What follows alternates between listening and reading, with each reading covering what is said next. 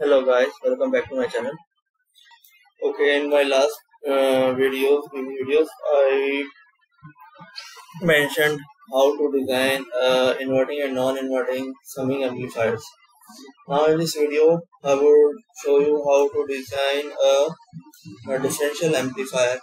Basically, a differential amplifier is very useful circuit in many analog electronics applications where one can find a difference in two signals. Either it is a human body signal that is in millivolts or in microvolts, or a large signal uh, in various applications. So the difference amplifier is actually opposite of the summing amplifier. This amplifier this difference amplifier is used to take the difference of the input two signals. Either the input signals are sine wave or cosine wave or a simple analog voltages. So let's see how to design the circuit. So I would start from the inverting summing amplifier design. I would convert this design into a difference amplifier. So I would simply delete these wires and this. See, a little bit more.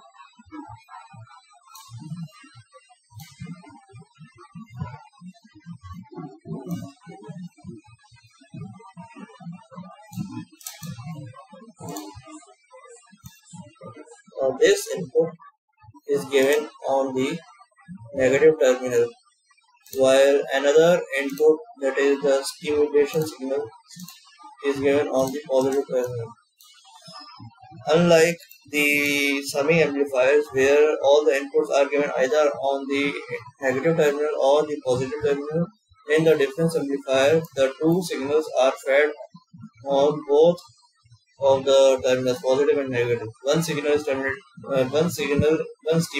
is input on the negative terminal, and the other stimulus signal is input into the positive terminal of the OPAMP.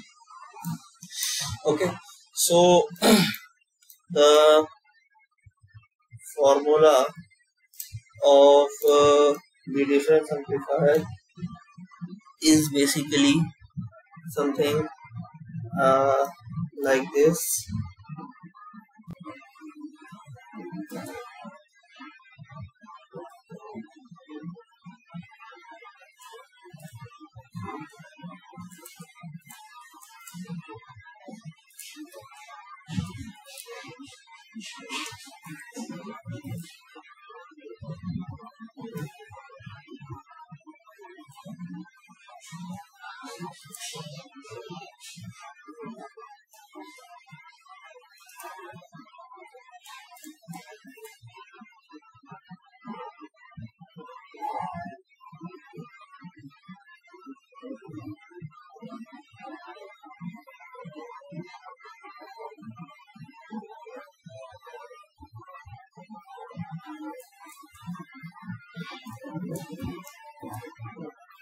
So this is the formula of the difference amplifier. Here, as we can see, that R4 is the feedback resistor and R2 is the input resistor, and R3 is the resistor connected to the ground with the positive terminal, and R1 is the input resistor. So the difference amplifier formula is basically the difference of the voltage source number 1 and voltage source number 2 with some gain. This term is actually a gain term.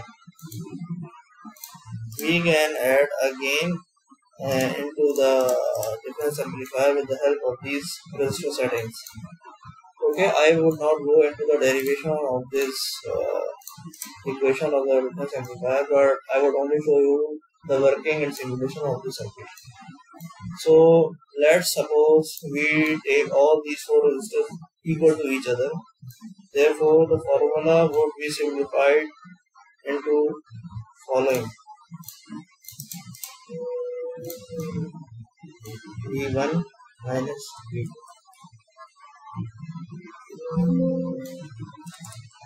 Very simple. This formula would be in the case if all the 4 resistors are equal to each other. You can do a math to get this.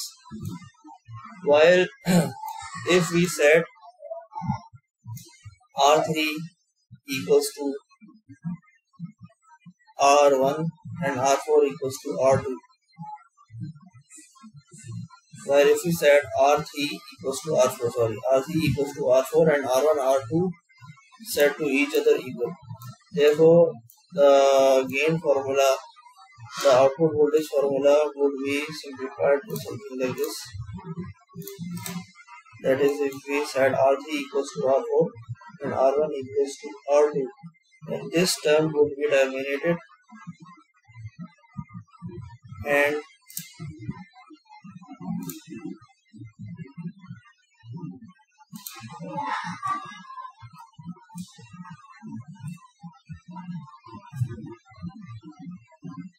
we would get this. Okay. And R4 and R3 are equal, as we know. Therefore, we can say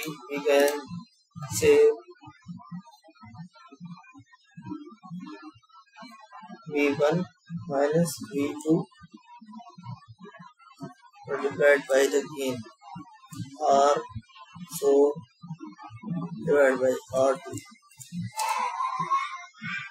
So, if we set these two resistors equal to R2 and we set this resistor and this resistor equal to each other, that is R4, then the output voltage, output signal would be something like this. Would be the difference between the voltage source 1 and voltage source 2 with a gain of R4, upon R2, right? So we would see this case first of all.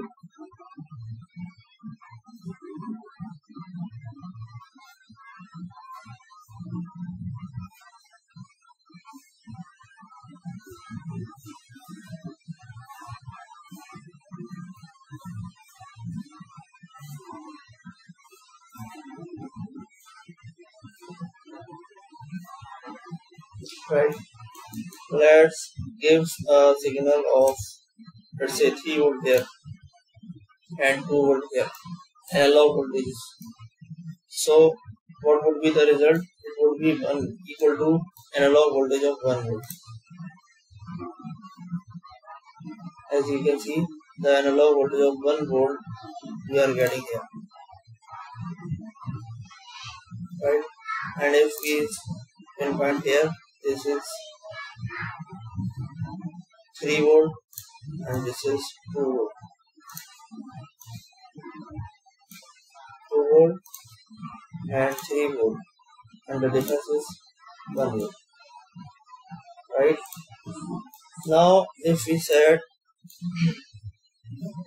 these two resistors equal to each other, like we set it 5 kilo ohm and 5 kilo ohm, so these two resistors are equal and these two resistors are equal, therefore the gain would be equals to 2. So our output voltage would be equal to, let's say it is 4 volt and let's say it is 2 volt. Let it be 5 volt. 5 volt and 2 volt input voltage sources, analog voltage. Therefore, the output difference would be 3 volt and amplified 2 times, it would be 6 volt. So the result would be 6 volt. Let's see. As you can see, the output is 6 volt. Correct? 6 volt. And input voltage is 5 volt and other input voltage is 2 volt. Right? Minus 6. Minus 6 is because this is again the inverting configuration of difference amplifier. Now if we change these signal sources to sine wave, and let's say its amplitude is 5 volt 1 kilohertz, and this has 2 volt amplitude and 1 kilohertz. Therefore, let's see what would be the result. Yes, 5 and 2, the difference is 3, and 2 times it is 6. So the amplitude would be 6 volt. Yes, it is coming out to be 6 volt, right? And this is our input 5 volt and 2 volt, and the result is minus 6 volt. As you can see, these are the positive peaks of the input, while this green waveform has a negative peak on the same time period. Therefore, it is showing that it is an inverting configuration of difference amplifier, right?